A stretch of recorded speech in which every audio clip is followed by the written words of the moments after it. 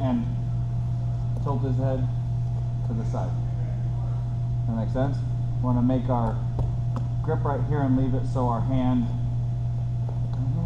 right here, so the hand is the blade up right here. I'm going to take and lean all my weight so it goes onto his forearm. And how comfortable is this? Not very comfortable. Not very comfortable, right? What I'm doing is I'm putting my shoulder down on top of the bicep, which is crushing it on top of the sharp part of my arm right here.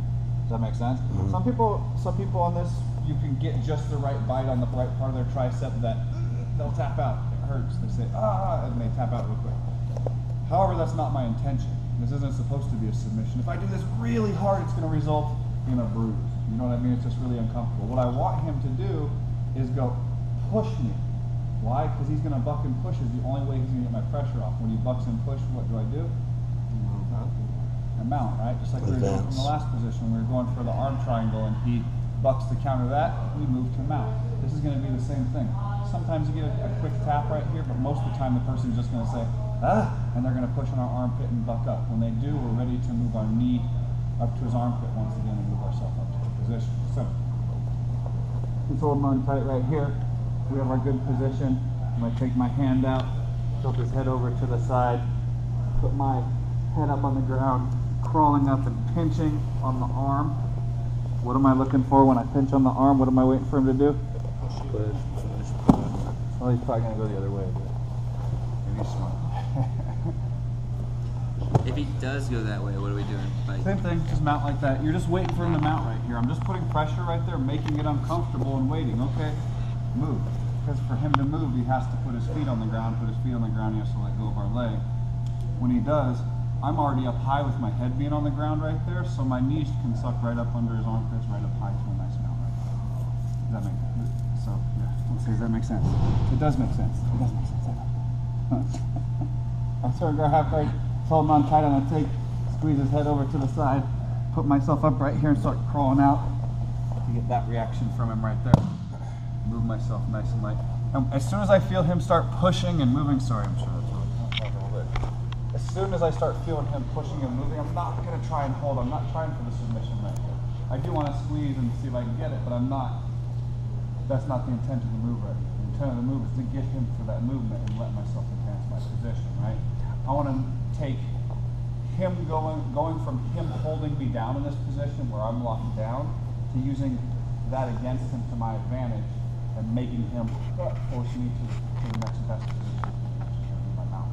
Right? So grab a partner back and forth, attacking the forearm to take mount from half a rush. Go.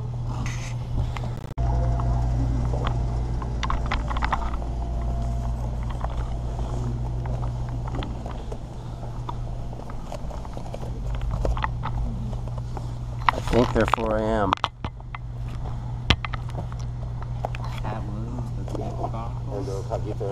Alright, so this one starts the exact same way. It's an extension of the same one we were doing, so we'll have some more chances to have our arm squeezed here. I know it sucks, and you don't have to let them squeeze super hard before you realize, like, when you start doing this to people, the second time you do it, they're going to start pushing right away. They don't want you to squeeze this hard the second time, right?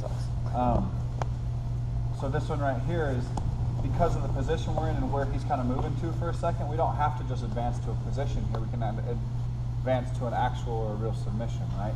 So we're in that same spot. He's holding on to us. We come up, we get the pressure on his arm right here. He pushes, bam. And when I move up right here, I'm going to take and move my feet up. Instead of going to mount, I'm going to move it across like a belt right here. And my other hand's going to reach down, push his head while I'm holding the pressure on his arm. So I'm like this right here.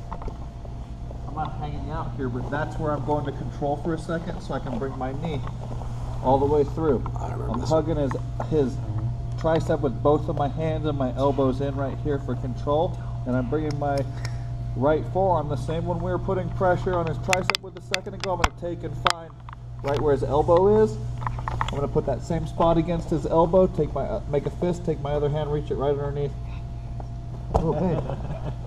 And pull it till, you alright? Pull it till it hops Don't like. listen to Jack. Till they giggle. What's wrong with you? Alright, so. Alright, So then we're moving ourselves right here, moving his head to the side, putting pressure on. He starts pushing and bucking right here. We take and move our feet to right here, pushing on his face, bringing our other knee across. We want to bring both of our knees to the ground, because when our knees are on the ground is our base. And if he moves around down there, it's just my feet are like shock absorbers, right? They take the impact. If I have a knee up on him here, or both, when he moves around, he's my base, and it's going to move me around. So I want to make sure I get my knees all the way to the ground, and my legs are separate from me holding him down, right? My head's my third, 1, 2, my third on the tripod right here, holding and hugging everything nice and tight until I find where I want with my hand, making a fist, grabbing on, and then pulling it toward me. Yeah, I'm looking to put that same spot I was before, right on his elbow, and pull against where his thumb is right there, right? It's an armbar, basically. It's a straight, it's absolutely just a straight armbar, yep. So grab a partner back and forth, go.